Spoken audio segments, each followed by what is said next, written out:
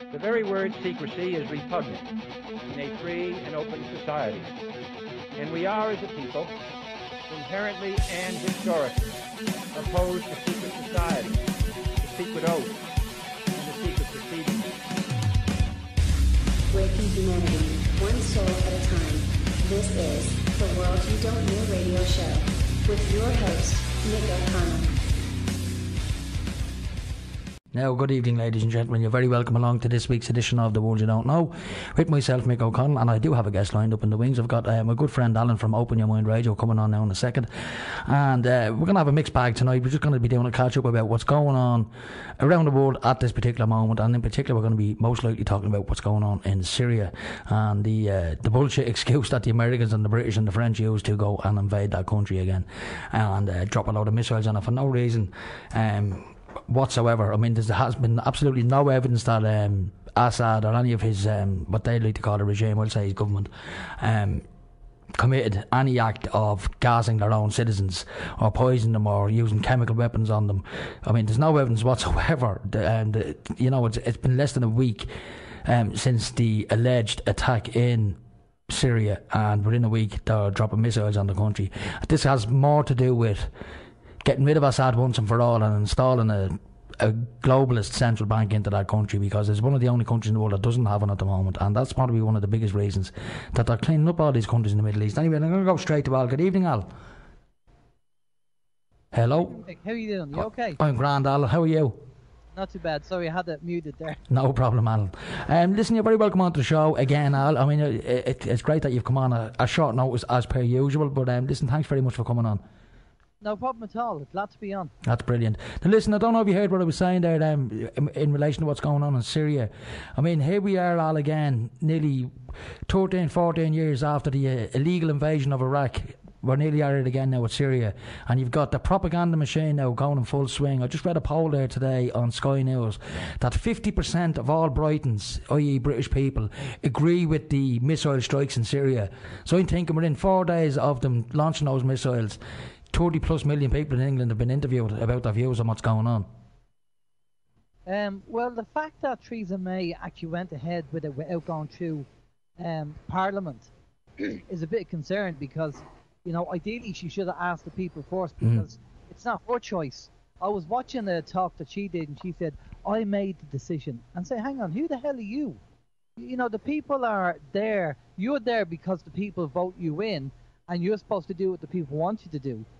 So who said that you can go off and make the decision? We didn't decide. I'm sure people in the UK didn't decide for them to go in, America, to bomb Syria. So who gave you the authority or the power to do that? This is the problem. But if we forget about the kind of the war, the bombing that's going on at the moment, we have to ask ourselves, why is it happening, and why Syria? And you mentioned there at the start about they don't have a central bank. In North Korea it's probably the same. But at the moment what's happening on a global scale is that the elites are being exposed for what they've been doing. You know, over periods of time, over the last couple of years, more and more information has been coming out as to who's been doing what, when and where. And so the elites, what they want to do is, they not only want to obviously take over the Middle East, but they want World War III, because if that reduces the population and wipes out a certain few million, quite a lot of people, if they're using nukes, then they get away with what they've been doing, because they'll go down to their like underground bases or their silos. If a nuclear war starts, they'll be protected. They'll come back up, and then, you know, the planet will be devastated, and that's it. But I personally don't see a World War III happening. I just don't see it happening. Something inside me says it's not going to happen, and because it won't be allowed to happen for a lot of reasons. Do you think that they're trying to, like, deliberately kick it off, though? I mean, they're poking the big bear, i.e. the Russians, and, like, fair play to Vladimir Putin, he hasn't even half retaliated back yet. He's just sitting in the wings waiting to see what's going to happen next. Now, he did issue a warning the other day that if they strike Syria again, it's going to cause chaos around the world. What he meant by that is anybody's guess. Well, at the end of the day, you know, one of the things with Trump is a puppet, right? But as a puppet, he was doing the right things. Now, what we have been told is that we think Trump has been compromised. So Trump is kind of irrelevant in the picture to a certain extent. You could get somebody else in and get them to do what Trump is doing, all right? But it looks like Trump is being compromised, which means he's agreed to go in and do the bombing. Now, there is another spin to this as well, which people are putting out there. And one of the things that we were told is that if Trump, the fact that he's in government, and if he was to turn around and go, right, I'm going to sack 20 of you people, they would think that he's lost the plot, and they'd probably commit him and get rid of him in some kind of way, right? They'd impeach him or something, right? So what Trump has been doing is he's been saying, right, I'm going to promote you, you come into office. And then as each person comes in, they're being exposed, and he's sacking them and letting them go. And he's doing that one by one. Now, if you look at, say, the deep state and what's going on with them, they've got bases over in Syria. Now, is it a case that, and this just puts another spin on it, right? Is it a case that Trump is in league with Assad and Putin, and he's calling out the deep state, and he's playing this game with them, thinking, yeah, let's go in and bomb.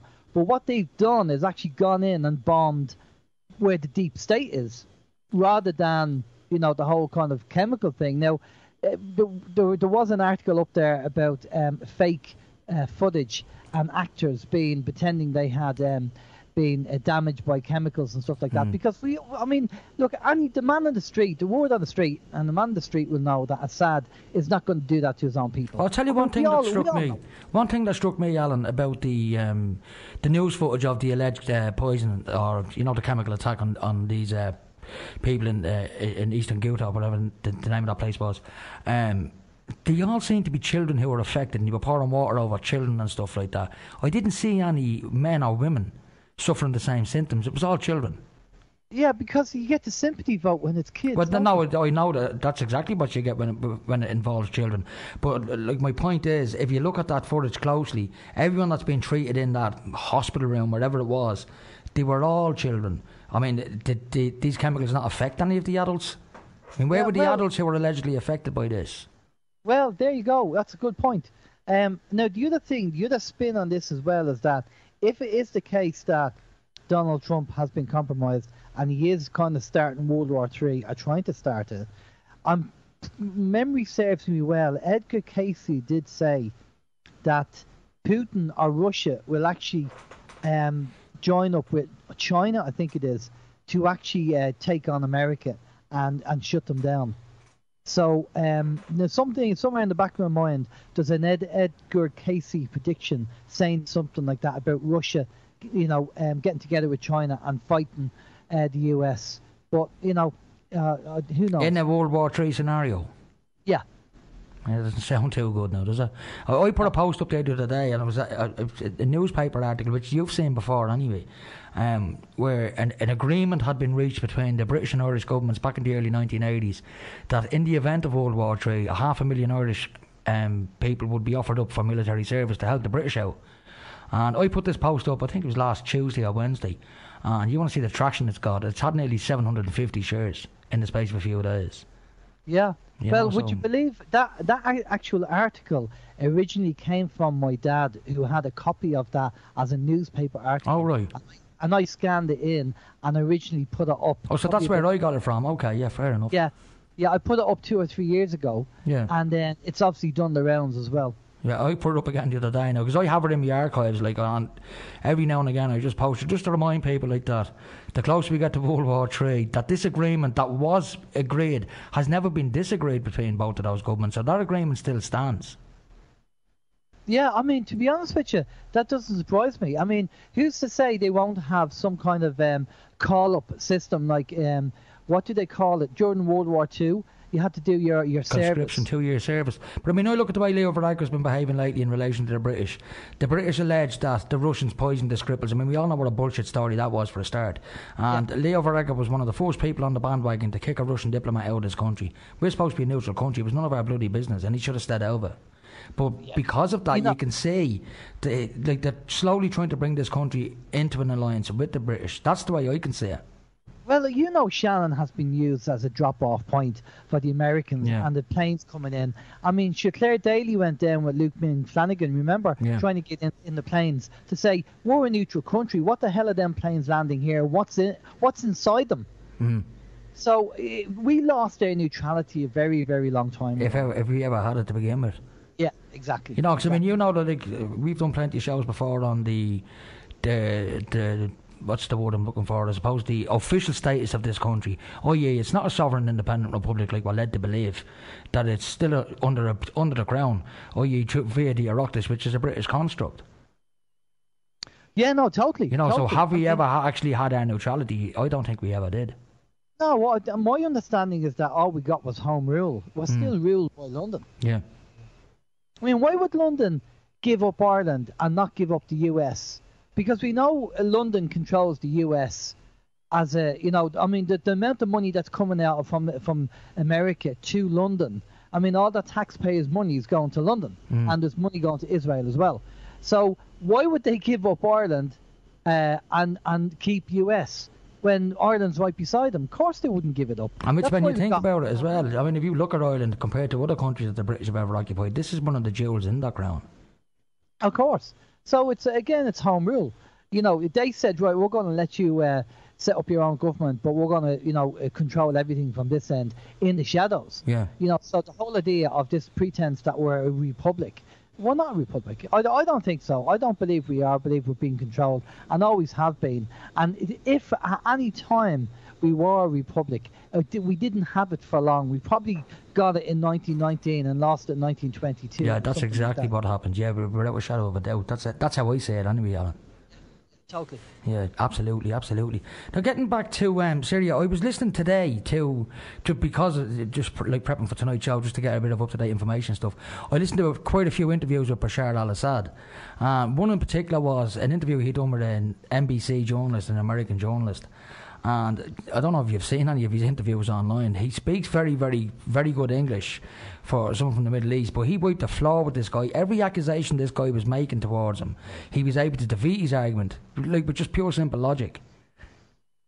Well, the thing is, I don't get into the whys and wherefores of these things, because as a chap that we know very well, I was speaking to him, we were talking about the Los Angeles shooting, and I said, look, do you accept that there's a group of people in the world who are like literally nutcases, and they will kill and do what they need to do to get what they want? And he said yes. And I said, right, well, obviously Syria is the same thing. So once I know there's nutcases out there and they will do what they do to get what they want, then I don't need to get down to the whys and wherefores or the bits and pieces. Now, it's up to people individually, whatever research they want to do. But I'm quite happy to know kind of really on the outskirts what's going on, because once you know these people at the top are what they're doing and what they're liable to doing, then you kind of know you get the gist of it. So yeah, that's the way kind of where I see it. And there's nothing I can do at this moment in time with Syria. I mean, there's nothing I can do. As a person, I can't do anything, right? What we can do is we can talk about it, we can educate our listeners, but there's nothing I can physically do. So I can't really worry about that. I'm just kind of focusing on the things I can do. Yeah, but that's you can't say fairer than that. But in the near future, how do you think things might play out there, Al? Do you think it's going to kick something off, or? Yeah, it's quite a worry because of the whole kind of immigrant invasion, if you want to put it that way, and if you look at the countries like Sweden, Germany, Denmark, and the issues they're having with the immigrants now, it just seems to be that a lot of men at the age of fighting age that seem to be going into these countries. So I've seen very few women and children going in. It seems to be a lot of men. We've seen those massive convoys of immigrants last year crossing over into Europe, and like literally thousands of them in columns, and they were all blokes, all aged probably between 18 and 40. Fighting age, as you said. And there were very, very, very few women and children in those convoys. Yeah. fighting age. And what they do is basically, the whole idea of the agenda is to water down the nationalities. So you'll get to the stage that you'll be kind of 20% Irish, 20% English, 20% whatever, and there's got to be a breakdown of that. And that's the whole idea. So the one world government is, the whole idea is to water down your nationality. So you won't get any nationalism anymore, because you'll never be a full Irishman or a full Englishman or whatever. Well, that's their plan. Now, we did a show. This is my third interview in 3 days, by the way. Is it? So, because I did the United We Start round table on Saturday, and then obviously your show last night, and obviously your show tonight. So there's a lot going on. Now, if their plan, well, one of the things that we said is their plans are not working, because if their plans were working, we would have been all dead by now. All right? So the fact that we're still alive and on the planet means that they're struggling. And there's a lot of stuff coming out. Now, we did say about them trying to push the button for World War III. And we know that if Hillary got in, that would have been happened World a War lot III straight away. Yeah, I definitely believe that, yeah. She's a psycho anyway, that one. Oh, she's a complete nutcase. But the fact that Trump got in, and it was kind of orchestrated that way as well, with the good guys. Now, the whole idea is that Trump is being pulled from pillar to post, and there's been numerous attempts on his life, and even his wife, I forget her name now. Melania, she had apparently an envelope with powder in it the other day, last week. So they are trying to take him down. Now, whether he's been compromised now with this war thing, or whether it's kind of an illusion for the public, saying that we're going in and doing war, but what he's doing is taking out the deep state, that could be a possibility as well. So I'm keeping an open mind to that. But I like everything we say. We always say, look, we don't know what's going to happen, and it's always good to have some prepping done regarding your food and water and stuff like that, because you don't know. And I think that beast from the east that we had recently kind of woke a lot of people up, especially the people that were snowbound and couldn't get out. Yeah. And like we were stuck. We're on I'm on Walton's Mountain, and I was stuck for a few days. Now, luckily we had supplies in; it wasn't too bad. But we had like 3 or 4 days where we couldn't get out, and luckily we had supplies in. And I think that kind of woke up a lot of people up, thinking that if anything like that happened, what would happen to family? What would happen to them? Yeah, I mean, I was amazed at how quick the shops emptied. Like, I mean, a few inches of bloody snow and the whole country went into chaos. It was ridiculous. Yeah, you could buy heroin dead easy, but getting a loaf of bread was unbelievable. Oh, it was nearly impossible to get a loaf of bread. But I mean, the gas thing is though, Alan, I mean, in a situation like that, why would you want to buy a load of milk and bread? You're hardly going to bloody live on tea and toast for a few days.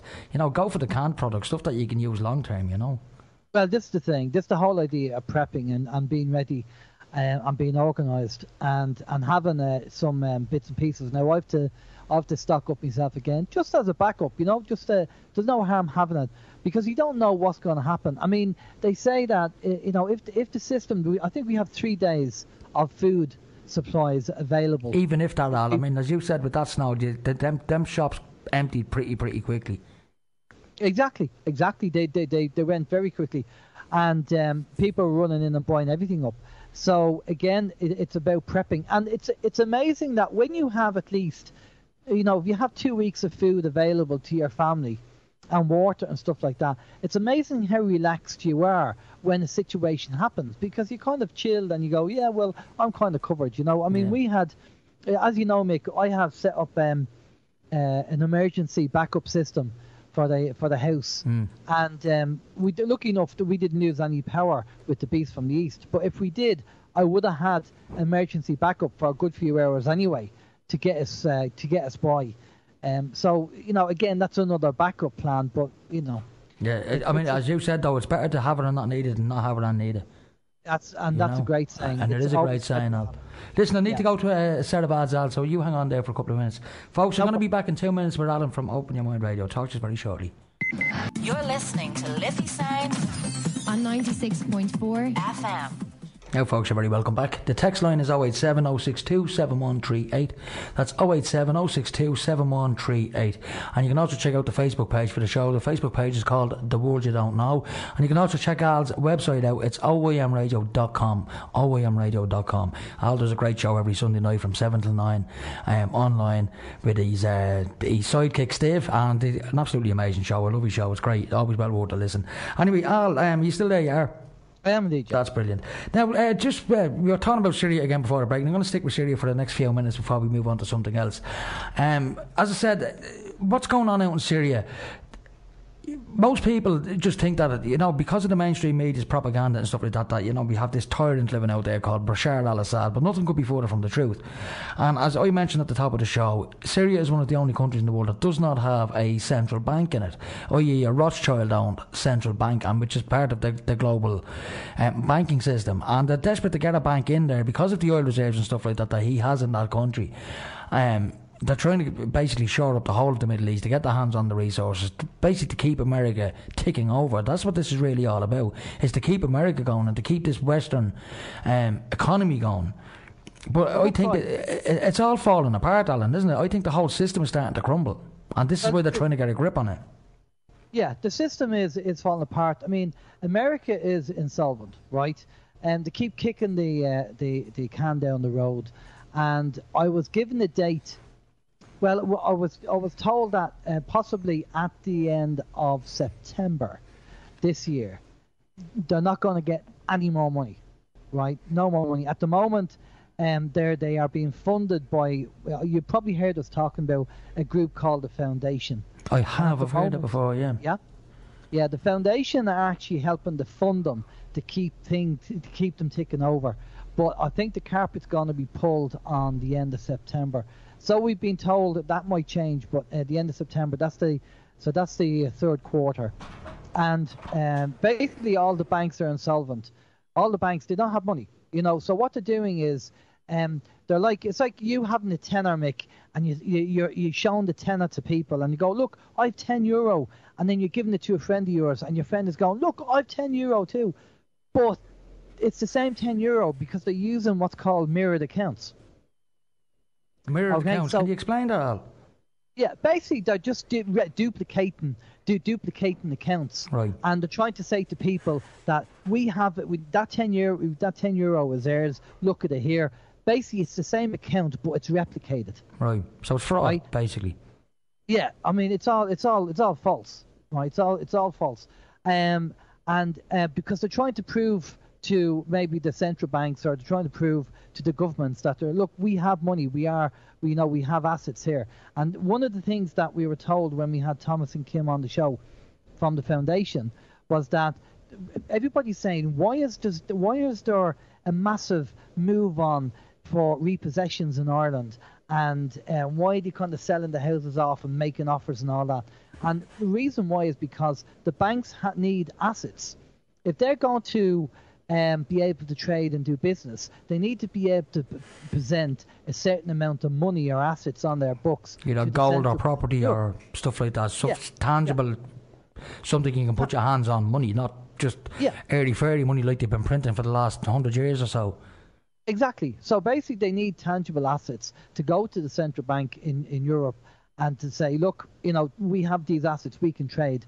So there's no problems with our banking and our accounting. We have the funding and the assets there. And this is why the vulture funds have come in, because the vulture funds are buying the properties. Even though they're buying them for pennies on the pound, they're still buying the properties, because remember, that's fractional reserve banking, and the money was created there with thin air. And so it didn't cost them anything for the banks to do that. Now, one thing people need to know about banking is that banking is not there to help you. Banking was set up to rob you, right? Banking was set up to rob the people. That's what it does. And it robs the people by obviously giving you money that doesn't exist, because they pull it out of thin air, and they charge you interest, which is pulled out of thin air as well. Now, Vin has been putting posts up on his Facebook, and Vin is a great man for putting out good information like that. He does do his research, I'll give him that, and he finds out an awful lot of stuff. But he put a post up there, I think it was yesterday or the day before, just informing people, like, when you get a mortgage, and you sign for your mortgage. Yes, you create the mortgage and stuff like that. You create that money, but the interest to pay on that mortgage cannot and is never created. How you cannot create interest. Well, the thing is, I suppose the way I look at it with interest is, if there was only £1,000 in the world, right, and two people come for a loan, and I give 500 to one or 500 to the other. Exactly. Where's the money going to come for the interest? It can't be created. It can't be created. So where does that come from? So this is the problem. Usury, which is what it's another name for interest, is the cause of the problem.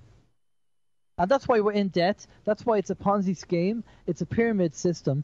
And it's all collapsing at the moment because people are beginning to not deal with the banks. They're not taking loans out. And same with the credit union as well. A credit union has to have a certain amount in. So if you save €100, they have to back it up with €10 or something like that. And people are saving more and taking less loans out. So they're not making money. Now, I did go into detail, a few weeks ago, and we went into more detail with this. I don't have the figures in my head at the moment. But if people are to take less loans out with the banks and don't deal with the banks, then obviously the banks are going to be struggling because they make the money from loans and the interest they charge on the loans. Now, there's been a few protests. Now, I've noticed a few protests against particularly one bank in particular.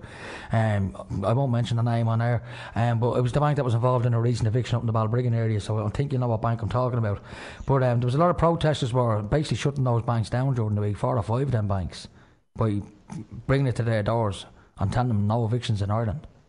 Yeah, I love the name they actually called the group, the Flying Column. The which?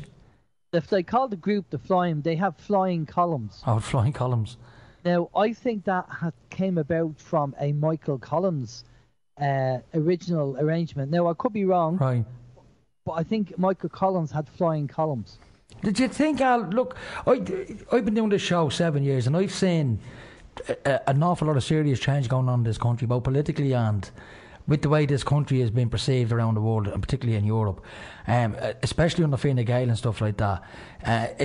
This country is slowly, and it seems to be even getting faster now, being turned into a fascist dictatorship. Not that it wasn't before, but it's getting more open about it now.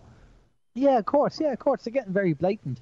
I mean, I know Vin talks a lot about the Constitution and the dwelling and everything else.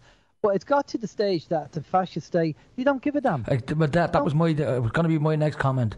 And fair play to Vin, and I admire the man greatly. He has done some absolutely fantastic work in explaining to the people in very, very simple English language exactly what your rights are under the Constitution and what that actually means. But it's a whole different kettle of fish going into a court and getting them to obey that Constitution. Exactly, that's the thing. It was there given to us by our forefathers, and Vin does great work with educating people and showing people all about it. But at the end of the day, the example of that company going into Balbriggan, they didn't give a damn about the Constitution. They were going to do what they wanted to do. Corofin was the same thing. They turned up with their balaclavas on, with their registration plates covered with gaffer tape. If they were going by the law of the land, they wouldn't need to wear balaclavas or gaffer tape on registration plates. They knew what they were doing was wrong, and that's why they covered them up. And this is why Ireland is going down the fascist route.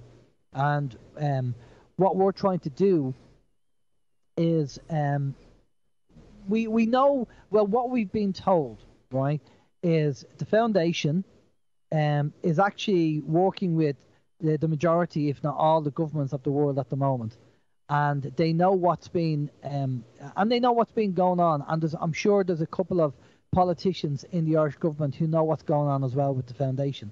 So it's just going to be a matter of time. But the problem is that America has to be dealt with first, because once America is dealt with and sorted, then all the other countries, bit by bit, will be done. Now, if you just imagine, there's 489 things that have to be changed globally, right? Now, that's 489. One of them is the monetary system. One of them is the financial system. So there's like 488 left to do. So we might not see certain changes in our lifetime, Mick, because it's going to take a long time to sort out. but it will be sorted out over time. I am seeing shoots of positive stuff happening. Like the Vera Toomey thing, Vera, well done to Vera. She won the Person of the Year award, yeah, and very well deserved as well. Very well deserved. That kind of highlights what's going on, and obviously the push is now on because she has legalised the medicine for her Now, daughter. I've seen a report today in the paper as well. I was reading today's Online Herald. Not that I read it that often, but I just happened to click onto it today. And one of the headlines in it was the leader of the Green Party, I can't think of his name now, his name escapes me. You might be able to think of his name, Albert. He's the leader of the Green Party. He was a minister before in one of the coalition governments. But they're going to be pushing now to have cannabis legalised, the way it is in Holland, i.e. coffee shops popping up all over Dublin. Now, I think the reason they're doing this, and it's the same with the injection centres. I mean, I watched a documentary there last week, I think it was prime time, in relation to an injection centre on Usher's Quay down in Dublin 8, literally behind the school there, not too far from Cook Street. It's St Audience School, which was a school I went to. I made my communion in that school, and it was discussed, and the teacher herself, the head teacher of that school, was filming drug addicts injecting themselves across the road. And there are certain people who are pushing to have an injection centre installed not too far from the school in a drug treatment centre that's already there and has been there for a very long time. But I think the push for these drug treatment centres, if you look at it all over the grand scheme of things, I grew up in Dublin South Inner City in the 1980s, and the area I grew up in was probably one of the most ravaged areas from the heroin. I mean, most of my friends I grew up with are all dead now, or from heroin overdoses and stuff like that, and related diseases and illnesses and whatnot. But and the government's never done a damn bloody thing about any of it. They just let the communities rot to bits from the inside out. Now, here's my thoughts on why they are going to be going down the legal route.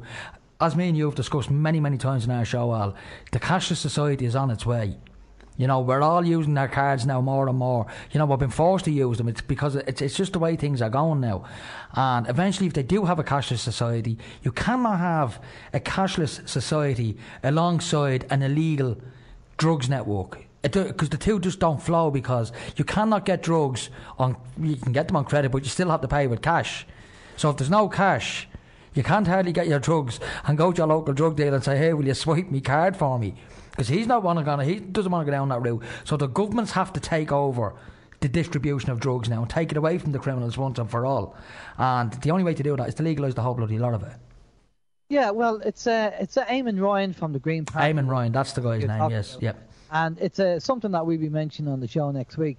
And I think it's definitely a step forward. They even talked about letting people grow 2 plants. Yeah, grow 2 plants in your own house. In their back garden. I think in Spain you're allowed to grow 6 to be classed as just for personal use, for health reasons. I think they're believing it now. The necessity is the mother of all invention. So for the drug dealers, you know, they'll probably find some way to, even with a cashless society where there's credit going to be built up somewhere along the line, where they'll have a credit system and a fencing system for stolen goods or something. You know, it's like hackers in computers. When people turn around and go, oh, you can't hack the system, within about a day or probably a few hours. Somebody does. Because you're putting the challenge out there to hackers. So, you know, the drug dealers will do the same thing. But look, cannabis, we know, is a plant. And so many people have so many benefits. For people who didn't see it, the lady that was on ITV this morning with Holly Willoughby and Philip Schofield, and she went on the show, and she was taking cannabis oil. She was riddled with cancer. She's 6 months to live. She went on the CBD oil, the cannabis oil, and now most of the cancer is gone. And Holly Willoughby and Peter Schofield's mouth was on the floor, or Philip Schofield's mouth was on the floor, because he couldn't believe it. And the guy that was beside the girl was very good. I think he was some kind of consultant, but not a doctor. And when he spoke to him about it, he said, it was very good how he did it. He said, well, if you were a conspiracy theorist, you'd be thinking that, well, maybe they want to keep the CBD illegal because the pharmaceutical industry will lose loads of money and their bottom line would be affected. But that's if you're a conspiracy theorist. And I'm sure people were thinking, actually, that makes sense. That would make sense because, you know, I've spoken to people about, you know, cannabis and stuff like that. And the first thing I say is, have you done any research on it? And they go, no. And so you don't know why it's illegal. well, it's a drug. And I said, is that right? I said, so, and then I get into the history of the DuPont family and why they were in competition with the hemp growers, and they lobbied to get it made illegal because it was competing with what they were doing. That's the only reason why cannabis and hemp is illegal, because it was business competition in the early 1900s. And the world back then, even though they tell us that we enjoy better health these days, I've never heard such a bullshit story, because if you think the amount of illnesses that are out there now, whether it's Alzheimer's, dementia, heart disease, high cholesterol, everything, high blood pressure, people didn't have this stuff 100 years ago. Because people were allowed to use natural remedies like, St. John's wort, cannabis oil, stuff like that, whatever, natural herbs. Yeah, and of course we had proper vegetables, and we had all the proper enzymes in the food. I mean, my grandfather, when he used to have his dinner, he used to put his mug into the cabbage water and drink the cabbage water. Yeah, my dad did the same as well. This was years ago. I mean, you wouldn't do that now, because God knows what pesticides are on the bloody food. Yeah. So they want a sick world, because sick people are money to the pharmaceutical industry. Yeah, it's big business. At this moment in time, I'm seeing a lot of people around me suffering, health-wise. Now, there are there's talk about as to what's happening. People talk about, you want to look at the bigger picture. The energy's hitting the planet and it's affecting people in all different ways, and people are feeling some things and other people aren't feeling anything. And there's a lot of people passing over as well. And I don't know why at this particular time that's happening. And, I mean, I was looking at a bit of stuff today. If you want to go down the Christian route, the Christians are all going on about the rapture, as are the Jewish people. And they're saying, and they're trying to align all the planets and the suns and, the Shemitah and all this kind of stuff to say that, oh yeah, apparently April 23rd, or is it April 18th, or is it April the 25th, or, again, they're coming out with all. Well, I think every time there's a new date for the for the end of the world, when it passes, someone always comes with another date after that, Well, put it this way, there is going to be one date that's going to be right. Well, that's it. What, Al, I couldn't have put it better myself. But April, I remember the last few years, and this is just an observation I have made, when it comes to the global elite and the bullshit false flag stuff, April is a very busy month for them, particularly the 23rd, between the 23rd and the end of April.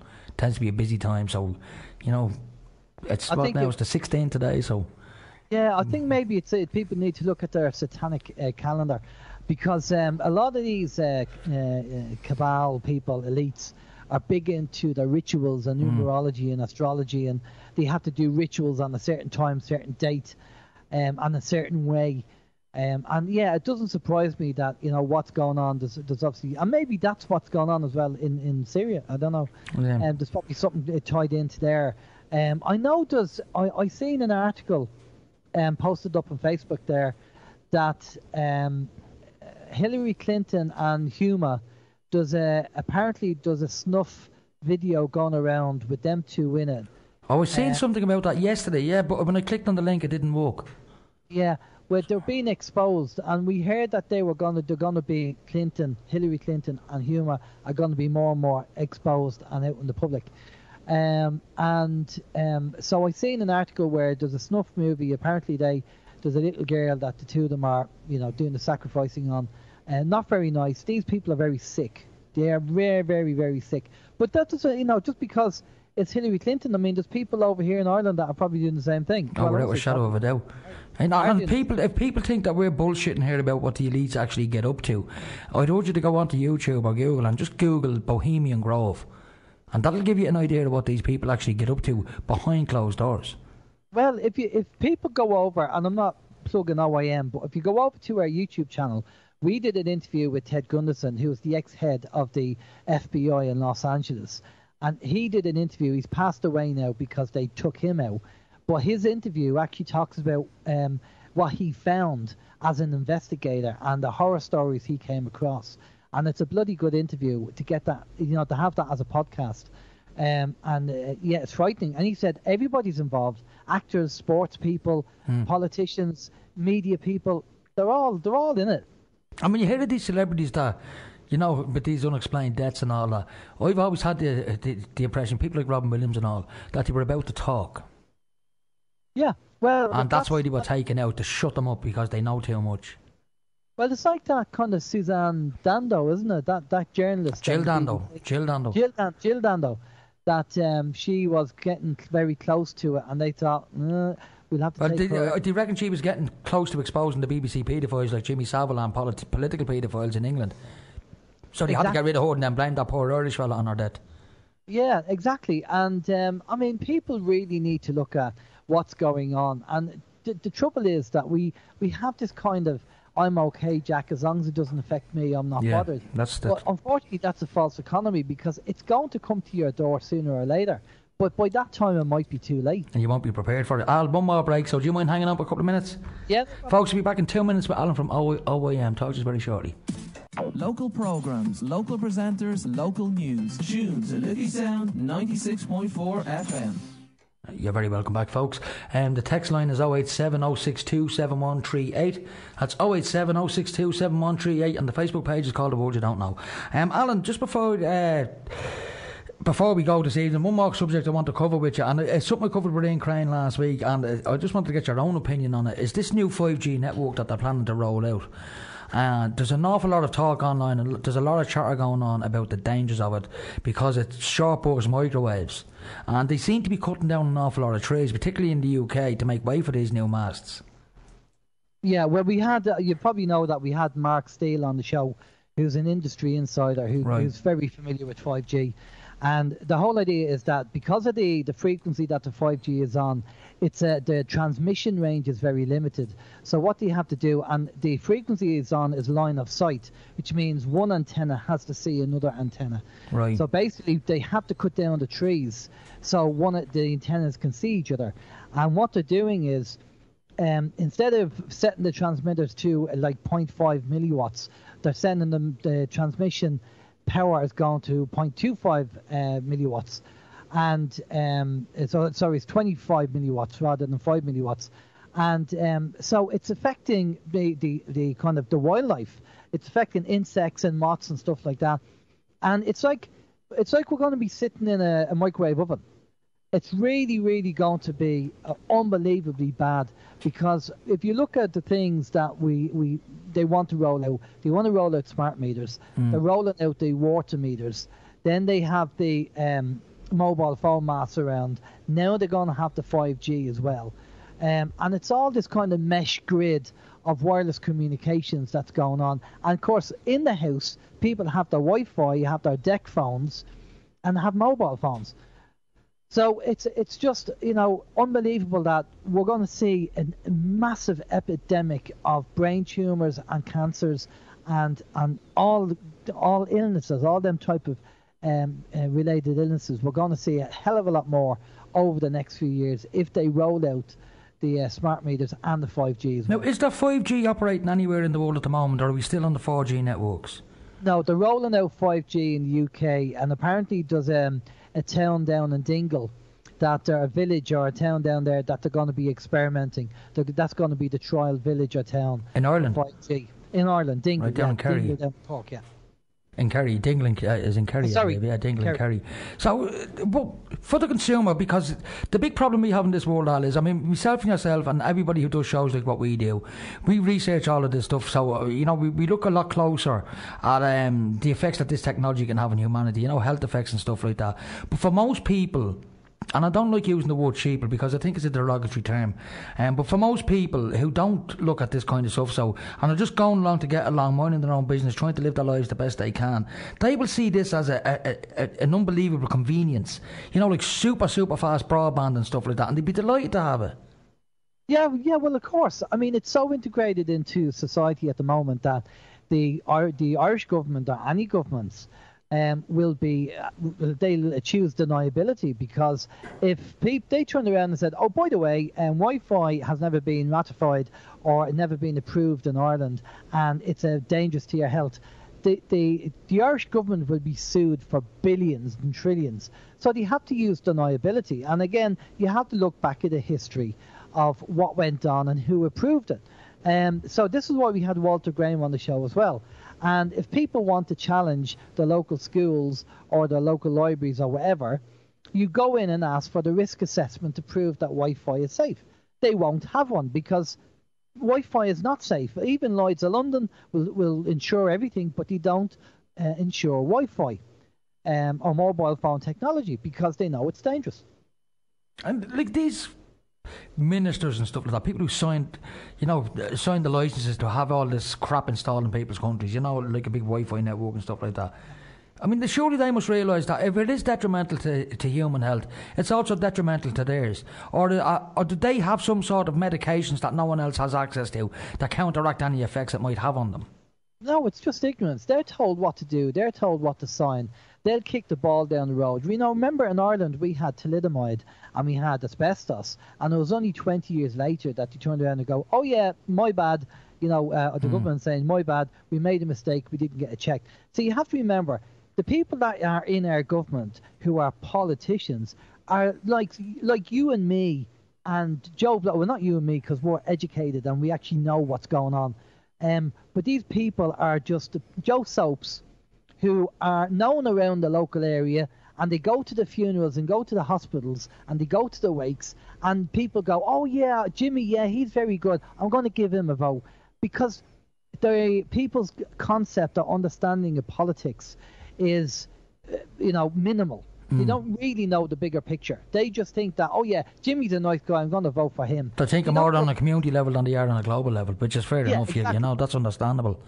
Of course, Jimmy goes in. Now, Jimmy he might own a bicycle repair shop, or he might have some occupation, and he goes in and they say, right, Jimmy, we're going to make you in charge of transport.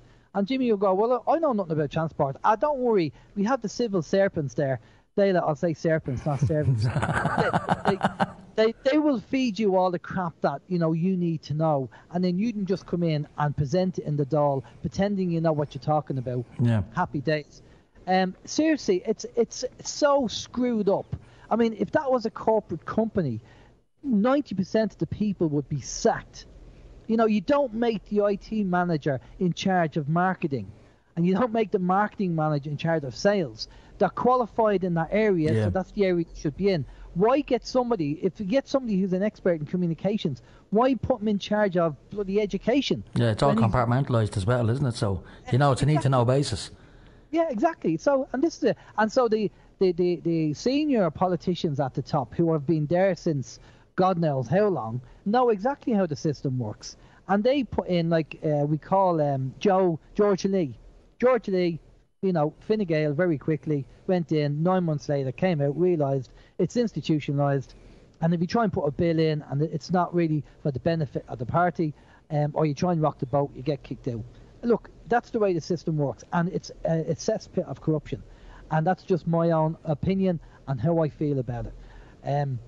Well, I think the whole political system in this country is absolutely corrupt. Well, politics in itself is corrupt. Now there are politicians that we know that are good people, but they're independents, and they've no power. And there's even one or two of them are a bit turncoats, I won't mention any names, but we've seen that over the last, year, with so-called independents getting elected into the Dáil or into the Oireachtas, and now they just, they're doing the opposite of what they said they were going to do when they got in. That's it, and it filters down to the local level. So if you look at local councils, the councils are full of Fine Gael, Fianna Fáil, Labour people. How does that work out? I mean, they're literally everywhere. And now they're starting young Fine Gael, young Fianna Fáil, young Labour.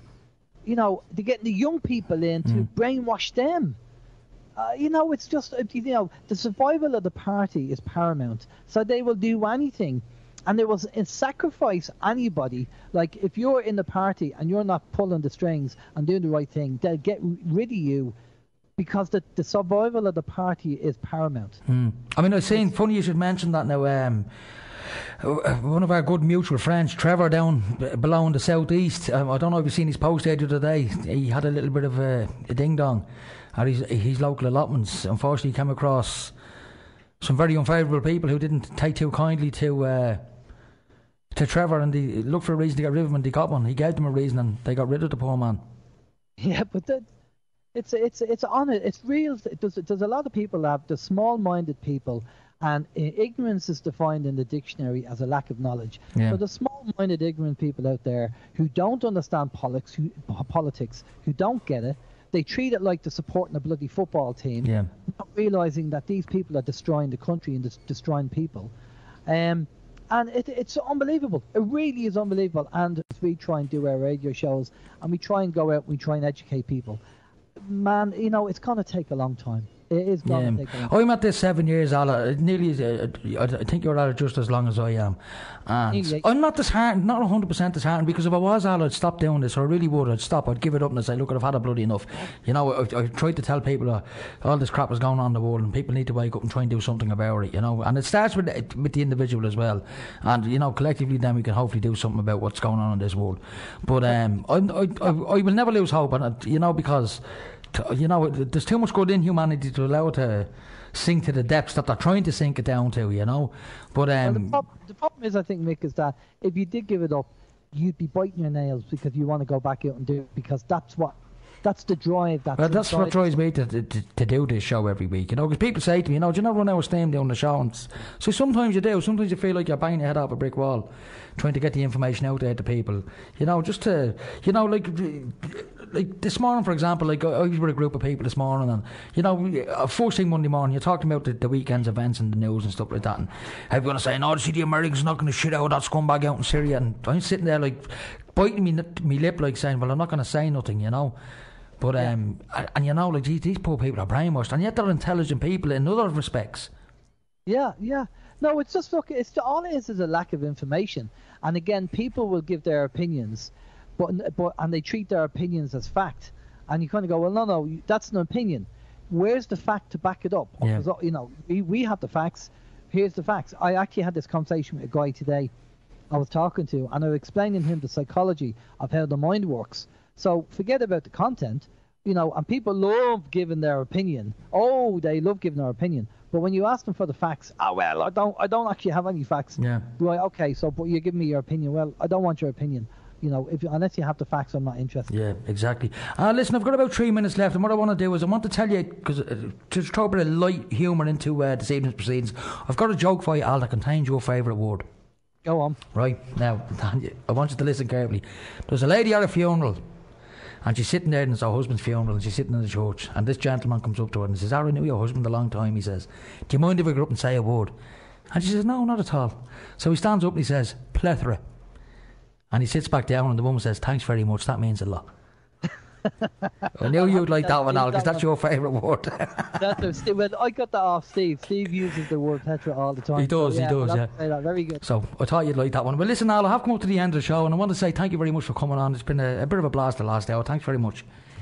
No problem. Thanks for having me. Right, and I'll talk to you again soon. Ladies and gentlemen, if you want to go on to Al's website, it's oimradio.com. Great website. Go on, check it out.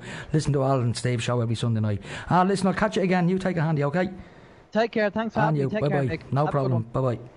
Now, ladies and gentlemen, that was Alan James from Open Your Mind Radio. Always a pleasure to have Alan on the show. He's always a breath of fresh air and full of knowledge. He's a great man for the knowledge, so it's always a pleasure to have him on. You can check out his website. It's www.oimradio.com. He's got the podcast page on there, and he's got some great shows with some great guests from all around the world talking about a myriad of different subjects, or should I say a plethora of different subjects. Anyway, folks, this has been The World You Don't Know, and remember, the world is full of great people. If you can't find one, be one. Until next week, talk to you all again soon.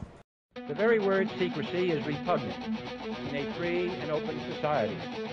And we are, as a people, inherently and historically opposed to secret society, to secret oaths, and to secret proceedings. Breaking humanity, one soul at a time. This is The World You Don't Know radio show with your host, Nick O'Connell.